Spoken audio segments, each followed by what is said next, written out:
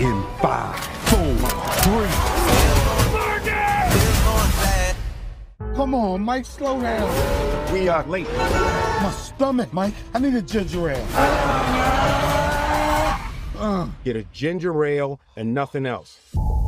Are those dogs fresh? Put them in yesterday. Give me one. Put some relish on that motherfucker. Open the register. Stay right there. Is that Skittles on the counter, Marcus? This ain't mine, Mike. Yes, it is. Get the fuck up. Marcus, get in the car. He has a gun to my head. Want to deal with him? You want to deal with me? Sorry, sir, but I gotta go.